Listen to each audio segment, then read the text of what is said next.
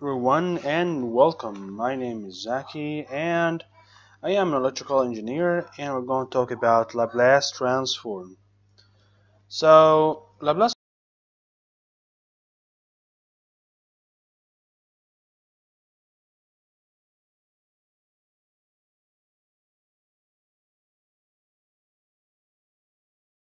the function you want to get Laplace for is f of t.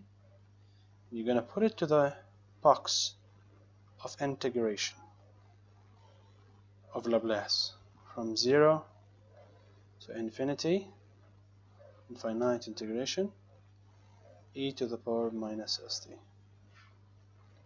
Then the function you want to get Laplace for, then you're going to integrate with respect to dt. And after that, the function will be of Laplace. So now the function has been transformed into Laplace transform.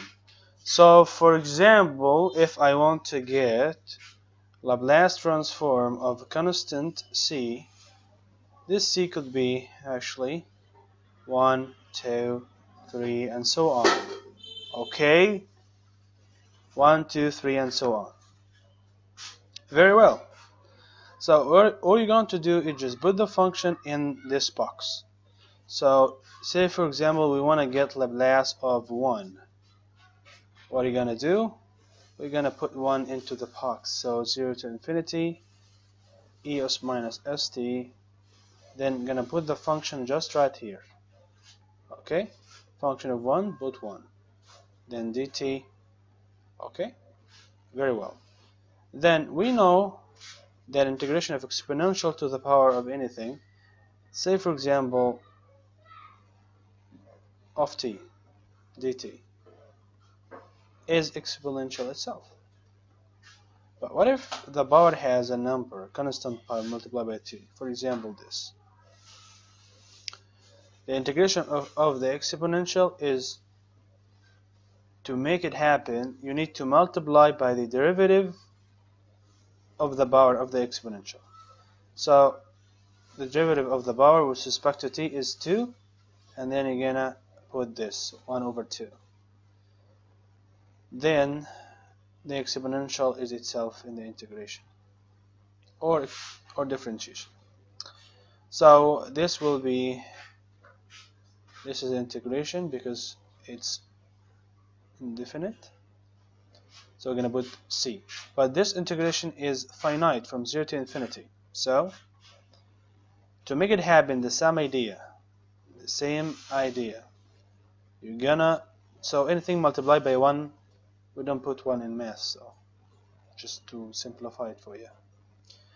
To integrate the exponential function, we're gonna multiply the exponential function by the derivative of the power with respect to t.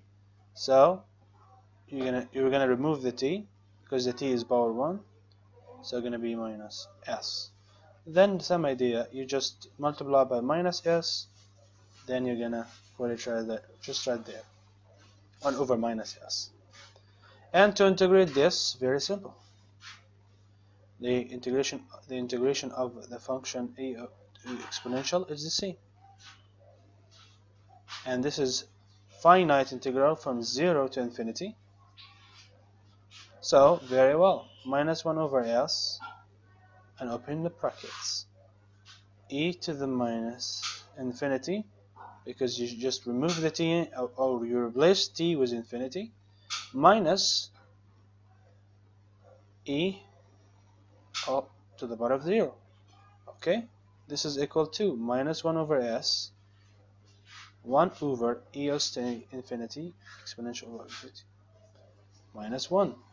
And we know anything over infinity equals 0. So this is equal 0. So this is will equal to 1 over s. So Laplace of constant 1 is actually 1 over s. What if we want to get Laplace of 2?